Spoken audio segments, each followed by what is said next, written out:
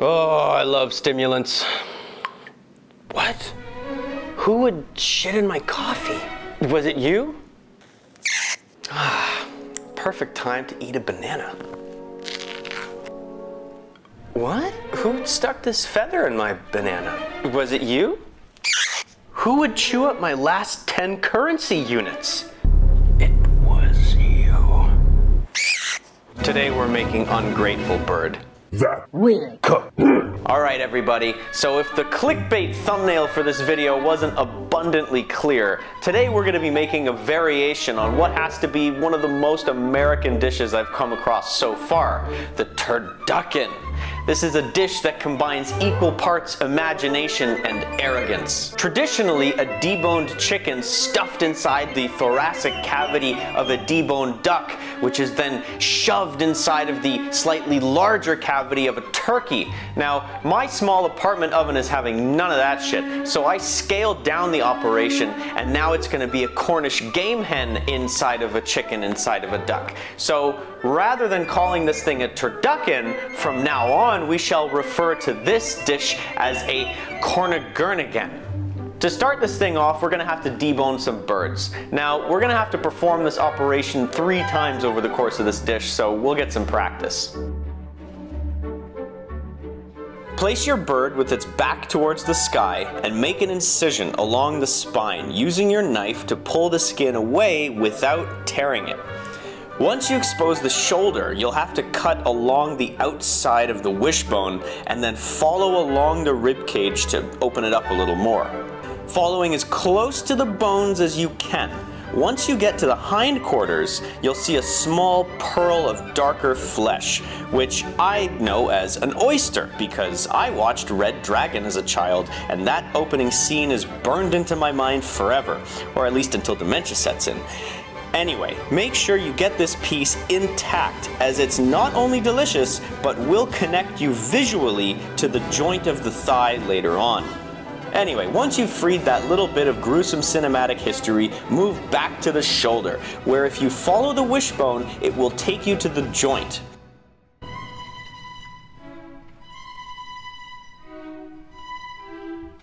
Cut through the ligaments and you'll see the gap between where the arm bone connects to the shoulder. Run your knife through it to sever the remaining ligaments and you're free. Then run your knife along the ribs again, pulling the skin away until you arrive back at the hip. Now, just like with the shoulder, you'll have to cut through some cartilage before the joint reveals itself. Then slip your blade through the gap and sever the ligaments underneath. Once you've freed the leg, you can fully expose the rib cage by freeing the breasts from it. Take care to follow close to the cartilage so you don't mangle those tenders, which lie under the breast, but from our perspective will actually be on top. Then do the exact same thing with the other side. After that, the rib cage should be fully exposed, and you can gently run your knife along the bottom to remove it, taking care not to puncture the skin while also not leaving any bones or cartilage in the breast meat. I like to remove the tenders and eat them on their own just by seasoning them with some salt and searing them in some hot oil. Now we can move on to the other limbs. First, remove the bar wings by cutting slightly above where you imagine the elbow would be. This exposes the joint and you can make a clean cut right through it. All those American Civil War documentaries I watched as a kid really paid dividends with this dish. Set them aside either for frying or for a stock. Now, to remove the humerus, we invert the limb so that the knuckle is facing towards us. Cut around the top of the knuckle to sever any ligaments, taking care to retain as much meat as possible. Then, just use your blade to scrape the meat off the bone until you reach the bottom. Pull the bone out and cut it away. Repeat with the other side. Once that's done, just re-invaginate the meat back into the skin so it retains its shape, and then move on to the legs. The legs are very similar to the arms, except that we have 2 bones to remove instead of 1. Start the same way by cutting below the knuckle to free the meat and sever any ligaments. And scrape down until you reach the joint. Then, just like before, find the gap and run your knife through it. and repeat on the other side. For the drumstick, it's a little messier because you have to cut away the cartilage that was left over from the previous bone. But just cut around it, and then the knuckle, just like with all the others, and scrape it down.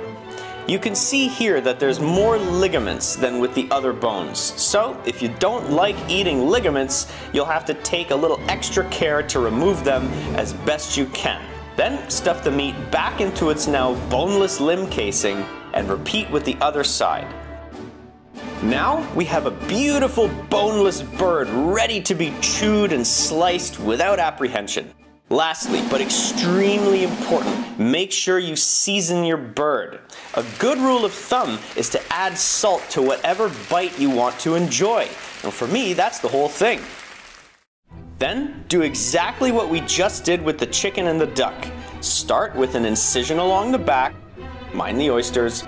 Free up the shoulder by following the wishbone, follow the rib cage, taking care to remove the tenders with minimal mutilation, cut the rib cage off, then debone the limbs using the same method as just described. Then, lastly, season the meat.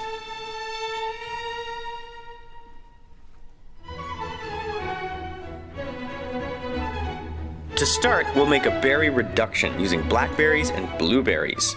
Rinse your berries and dump them in a pot with some water, then add lemon rinds, lemon juice, and then a tablespoon of sugar. Mix it up and bring it to a boil and then back it off to a simmer for 30-ish minutes until the solids have sort of mushified, and then strain out that goodness, add it back into the pot and reduce it further until it thickens slightly and reaches a syrupy texture.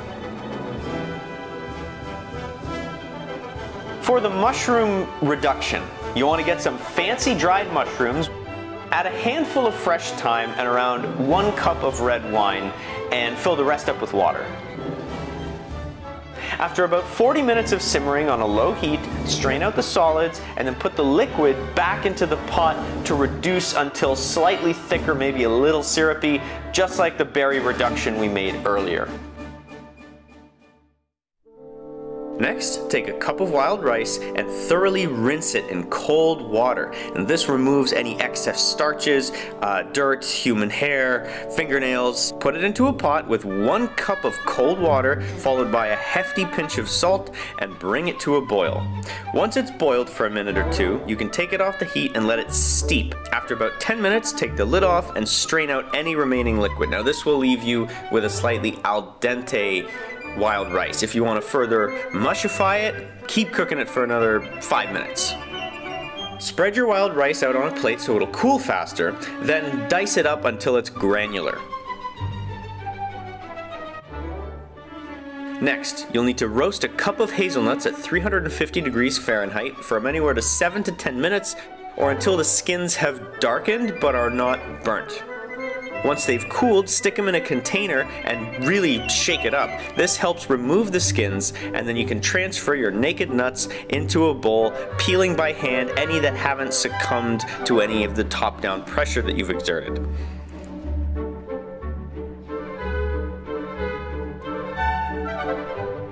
Then chop up a large amount of mushrooms until they're pretty small, kind of like this, and saute them in a mix of olive oil and butter.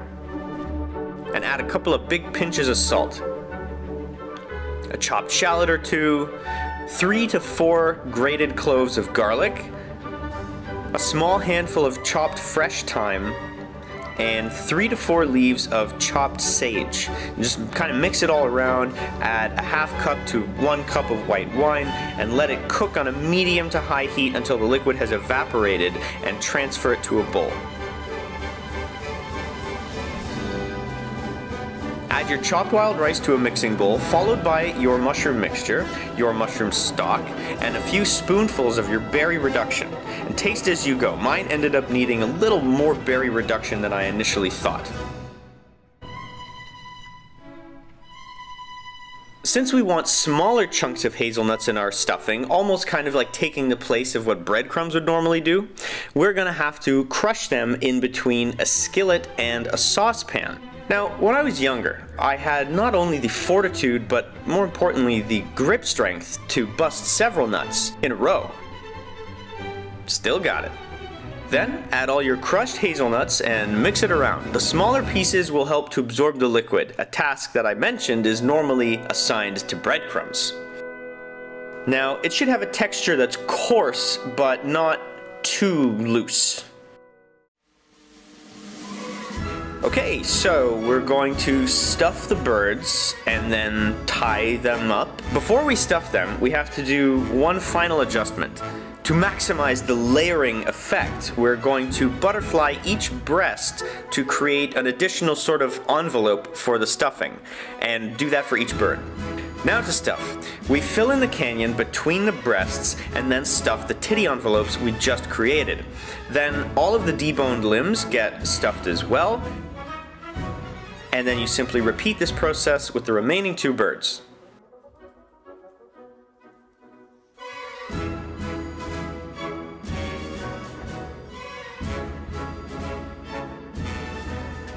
At this point, you'll be left with a pile of meat and the weight of a dawning realization that you now have to somehow tie these things up into one bigger thing. You may need another pair of hands for this, but either way, what you need to do is thread some butcher's twine through ideally a carved sewing needle, but I couldn't really find that anywhere, I swear to God, like nowhere. And so what I had to do is get your standard turkey pins that you can get at any like kitchen store, and then you're gonna have to give the eye a slight crushing with a pair of pliers to make sure that it's more sort of aerodynamic and duckskin friendly. Either way, this thing was basically impossible, but you start at the back to close off one end and then close the front. Then make your way down the middle and tie it off. Then close the remaining opening by sewing shut the skin flaps on both sides and then tie it off at both ends. Okay, so if you're with me so far, we have all achieved one thingness. There's one extra step that I didn't do, but probably should have, because the top of my Cornish Turducken blew out. And that step is trussing, basically wrapping one more layer of butcher's twine around the beast to help it hold its structural integrity. So place your creation on a sheet pan and give it a good salting. Now this will create a nice crispy salty layer on the outside, ideally like a chip. I stuck mine in the oven at 350 degrees for about 40 minutes, or until the outside got a nice dark color, and then I lowered it to about 275 for another like 2 to 3 hours more, or until the innermost part reached 160 degrees Fahrenheit. Anyway, if you're like me and didn't truss your bird, you'll end up with something out of mid-80s Cronenberg, or of, you know, a football that was kicked by a horse. Once you've let it rest for about an hour, snip off the twine at both ends. Okay, now the moment of truth. Slice it down the middle and marvel at the portrait of layered layers. This portrait of layered layers, right? Okay. It almost looks like a close-up portrait of a fly sticking its tongue out at me. Anyway, I found out the next day that the best way to eat this thing is kind of like a pizza. The best way to eat this thing is to cut off a nice thick slice of now fridge temperature beast and give it a refry in its own rendered fat. Now the danger with this is some of the more al dente kernels of wild rice in the stuffing will explode in the hot oil. But just be alert and flip it over once it's got some good serious Maillarding going on. And transfer it onto a plate and top with some of the reserved drippings from the pan. As a side, I fried up some oyster mushrooms in the remaining duck fat. Salt them, fry them on the highest heat possible so that they brown and don't steam.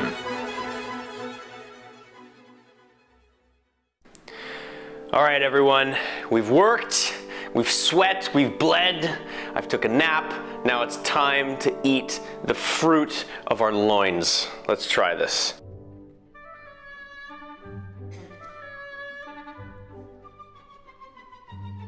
Okay, I'm ready to talk. Frying this thing, refrying a slice of this Frankenbird in its own rendered fat, Definitely the move. It solves one of the problems, which is it makes the skin in the middle two birds get a little crispy, because just when it's in the middle of the turducken, it's all floppy and stuff. I mean, the biggest issue with the turducken is the different cooking times for each bird. I mean, frankly, I don't even know why the duck is involved. You're better off treating the duck breasts like you would a steak, and then doing the legs confit. There's definitely a heavy dose of style over substance in this one. I guess the point that I've been circling around this whole time is simply this. Fuck this shit. Yeah, and that's it. Val? Okay. Do I press the red button?